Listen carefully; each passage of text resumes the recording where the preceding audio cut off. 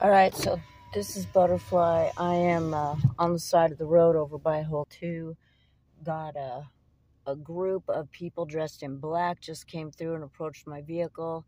One spoke pure English and said he might need help. Appeared to be two young women with him. They ran back into Mexico. The guide appeared to be upset. A coyote guide called him back in. He's been out here twice to talk to me. I've called Border Patrol and informed them that they've got people dressed in black, possibly waiting for a ride. He also said that he's got some people behind him.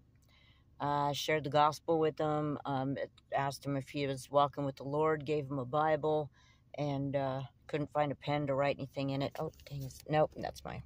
Anyway, that's just an update for what just happened. It is 7:05 at night. It's March 7th, 2023. Border Patrol's been informed what's going on.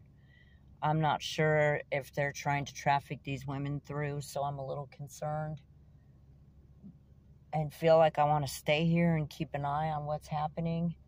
I just left behind me as I was coming up this way a young woman and her baby. She was afraid the father was going to try to take the baby in Mexico.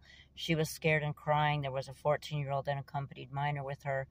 Was able to get their information and get that up the ladder so we can keep an eye and make sure that children get there safe to the best of our abilities with everything going on. Border Patrol showed up, was awesome. Everybody's been fantastic. Border Patrol knows about what's going on here. I told them I would sit and wait. They said it was up to me.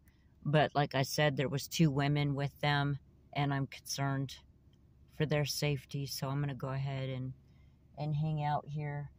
The one has approached my vehicle to talk to me a few times. I've documented a little bit of that. So, God, whatever you have going on, help me to do what's right. Help me to trust in you. I believe in you. I know these are all your human beings.